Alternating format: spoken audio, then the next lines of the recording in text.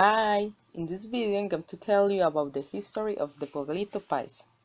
The Pueblito Paisa is located on the top of the Nutibara hill in Medellin.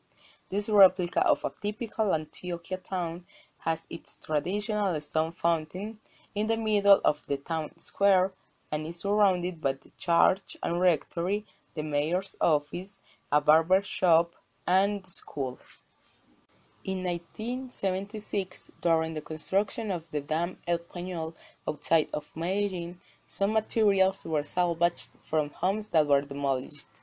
The architect Sierra reused a lot of these building materials, including doors, casings, windows, and others, to construct the Pueblito Paisa. In fact, the door to the church of the Pueblito Paisa was the front door of the Casa de San Vicente.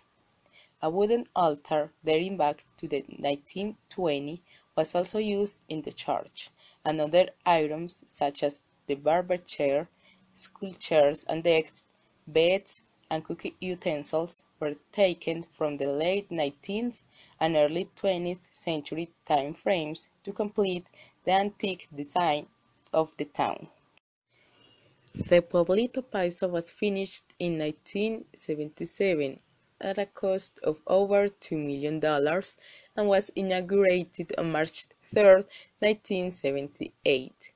An important collection of modern and abstract sculptures of the 80s were also located in the open for public viewing, and the sculpture of the chief Nutibara is considered one of the most famous in this place. That's all. Thank you very much. Bye.